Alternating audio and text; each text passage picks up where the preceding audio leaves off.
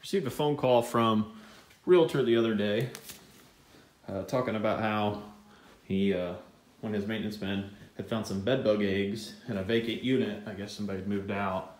And as we're doing the inspection, all those white specks right there are all bed bug eggs. We found them throughout the unit. You can actually see over here all those black specks along the baseboard. That's all bed bug feces, some squished bed bugs there. As we moved through the unit, we looked. They're in the door jambs. You can see them hanging up there.